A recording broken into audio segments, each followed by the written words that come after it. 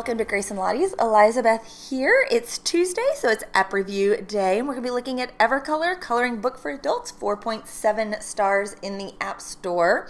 A couple of pictures here that you can see from the examples that they give in the App Store. You can read all of the description right here of what they've got right here. I'm going to point out the price point though, because the price point here is pretty steep. It's a 1-week subscription for $4.99. Yikes, $5 a week. A 1-month subscription for $12.99, or a 12-month subscription for $69.99. Now the 12-month one looks pretty normal. That's a little bit closer to $6 there, just under per month. So you can see that that's almost paying for a week subscription for a month. So if you're wanting the subscription on this, make sure you look at it and decide how long you want to keep it, because at $5 a week, you do that for 12 weeks, that's 3 months. You've roughly paid for the 12 months. So actually it would be 2 more weeks after that. But you see what I'm saying? That you end up paying a whole lot more going with that weekly. And that weekly is a very expensive rate for this one. I have tried to open this a few times before. It's wanting to make my recording features. Good, I made it in. It's been keeps showing me this fidget spinner, and I think that was messing it up because it has some ads based in on this. So looking here, it's that fidget spinner right there kept going, and I didn't quite get what was going on with that, and it wouldn't close, so it was a little bit difficult. So let's see here, we got that. Oh, there are special days there, and then these are kind of a shared, or my artworks that I've done there. Okay, so those are those features. Let's just go in here. Let's go look at fashion animals. That sounds like a very interesting choice. We'll go look at the cat right here. Zoom in, looks like it's your standard 2-finger.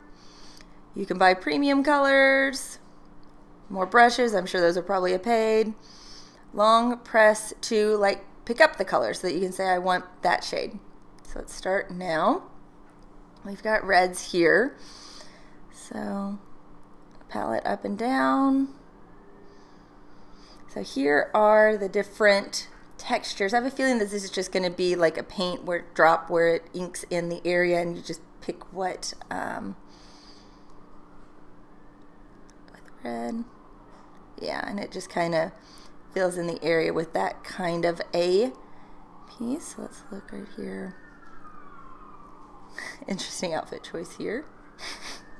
Oh, I didn't mean to color in hers. Let's zoom in. Zoom in works normally. She's wearing pink and red. Yellows, greens.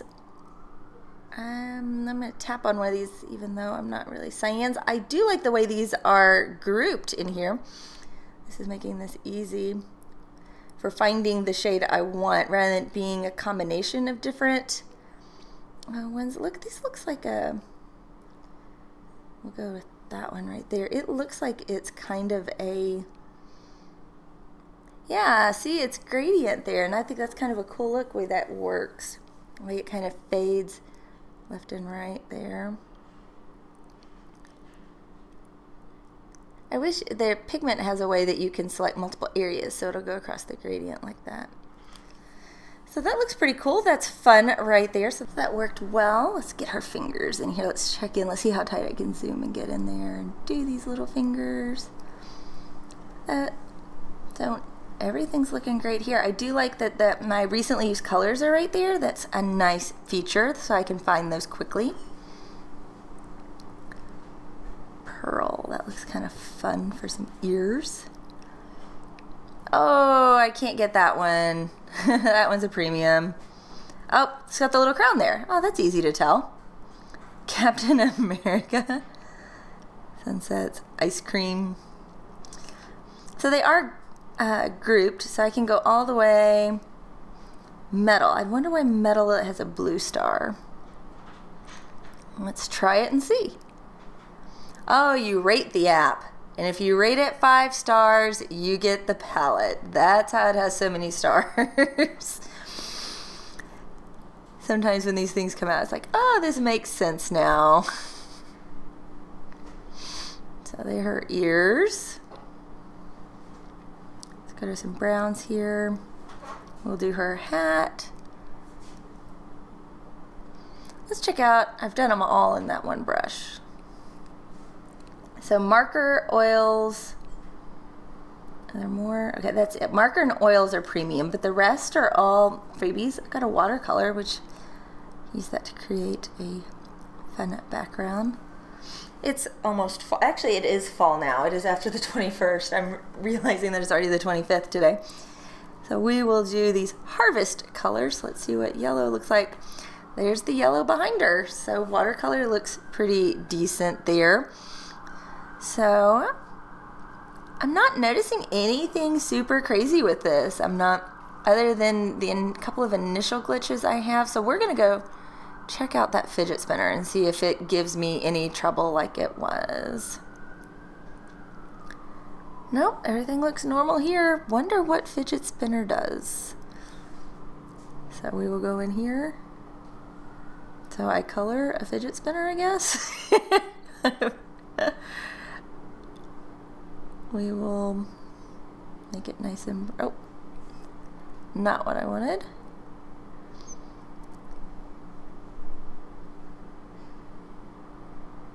And now I click play and I can spin it. So that's great. It's giving me the spin and RPM, so if that's something you enjoy, that's great. I don't quite get it, which is okay. Oh, free image today is, I think that's the capital right there. So there it is. I'm not interested in that, so I'm not going to get that. So overall, I am looking at an app that pretty much lives up to the basics of what it says. I'm not feeling like I needed to purchase anything, that I was really missing out by not buying anything on this one. So the price point, not as much of an issue as I thought. That's about it on this. I hope that you have enjoyed this video. If you have, please be sure to like, share, and subscribe. I am working to do an app review every week, so every Tuesday, so it is Tech Tuesday, so be watching for those, as well as please leave me a comment if there's an app you would like to see. I honestly enjoy doing the bad apps, so if there's a horrible one that you would like to share that we can show everybody just how awful it is, that would be great. They're kind of more fun than the normal apps. A lot of these are just kind of the same, and it's hard to get excited about them because they're like, it's just like every other app. So I would love it if you would do that, as well as you can follow me on Twitter and Instagram. I am at Grace and Lottie's. You can find me there. You can check out the blog, graceandlotties.com. So that's the basics for social media there. Remember that art happens in everyday life. Make sure you're looking for it. Bye.